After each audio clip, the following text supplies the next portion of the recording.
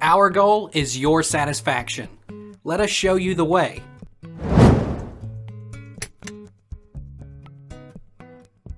Does Walmart or Target accept Apple Pay? Unfortunately, Walmart does not take Apple Pay at any of their stores as of 2022. Customers can instead use their iPhones to purchase items through Walmart Pay at the registers and self-checkout aisles. Walmart only accepts payments via MasterCard, Visa, checks, PayPal, Amex, and cash. What store have Apple Pay?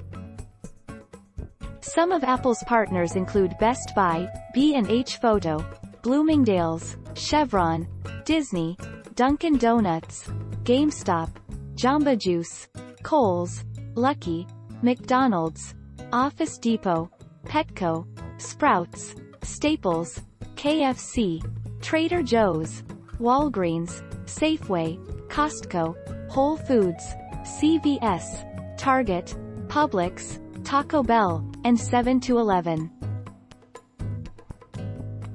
How do you set up Apple Pay? How to add a card for Apple Pay on your iPhone. In the Wallet app, tap the Add button. Tap Debit or Credit Card. Tap Continue. Follow the steps on the screen to add a new card.